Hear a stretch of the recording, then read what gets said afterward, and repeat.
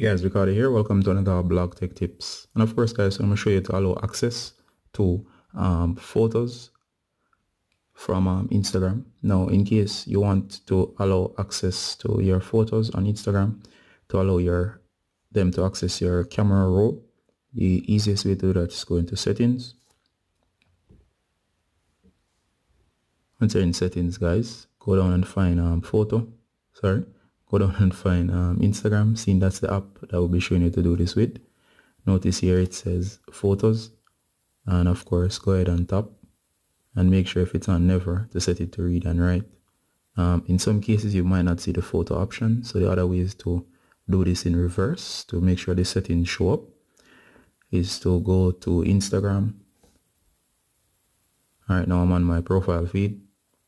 Go ahead and hit the plus icon. And of course, it might prompt you here and ask you for access, or it shows you a message. I'll put those messages on screen. There are two different messages. Let me just show you exactly how it might work out. Let's say, for example, if I add it to never.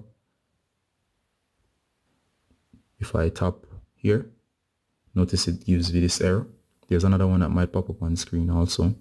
But of course, that's because it doesn't have access. So sometimes you have to trigger it from here by clicking the plus for Instagram and then going into settings.